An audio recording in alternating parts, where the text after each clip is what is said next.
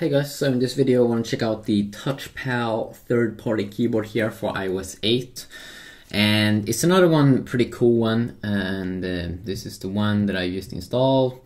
You have different themes here, different colors that you can add. I'm gonna have the rose red, but you also have red. You do have blue and light green, yellow.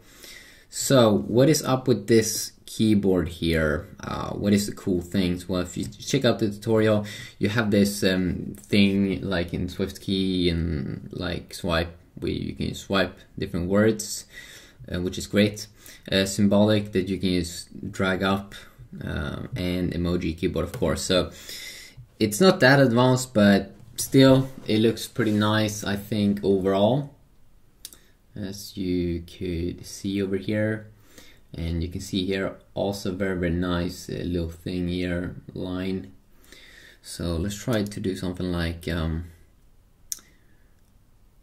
let's try some things like lawyer, there we go. Let's try to write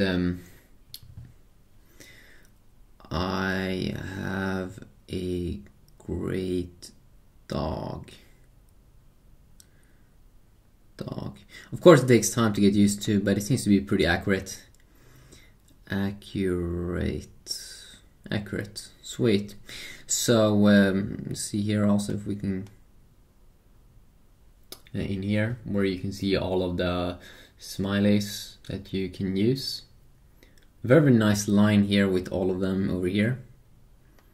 Seems like it's a little bit easier to navigate than the default keyboard.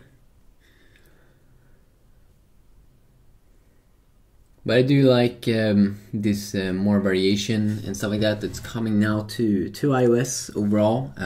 It's definitely quite nice. So if you want to check out this keyboard, you can just go down the TouchPal keyboard in the iOS App Store. If you want to see my other videos, checking out some other keyboards, then I have videos on that. Here you can see the stock keyboard, of course, which also of course works. But if you want this swipe functionality, then there are a bunch of different cool keyboards out there to have a look at. So yeah, have a nice day.